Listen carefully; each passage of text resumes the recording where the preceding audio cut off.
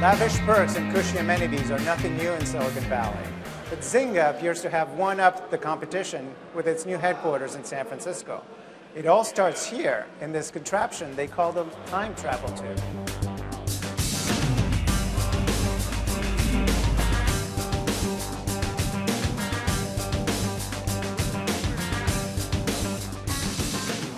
This used to be a retail building way back. It was conceived as such.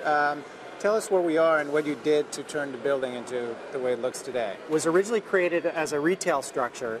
So this was all full of escalators that we removed so that we could actually see each other across the atrium. Hey, Iffy! There's a talent war going on in Silicon Valley, and companies like Zynga are competing with giants like Google and little startups for the very same engineers.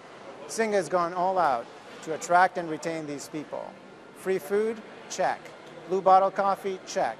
Pet insurance? Check. There's even yoga and acupuncture. This is our fitness center. What's this room?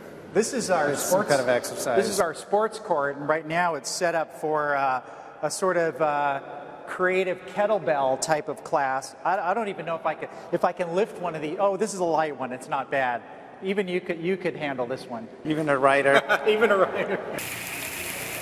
So it seems that in this day and age, you can't grow a company in Silicon Valley without offering free gourmet meals. So how many people do you feed every day?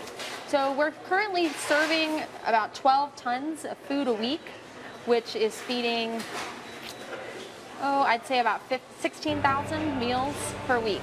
So that would include breakfast, lunch, and dinner every day.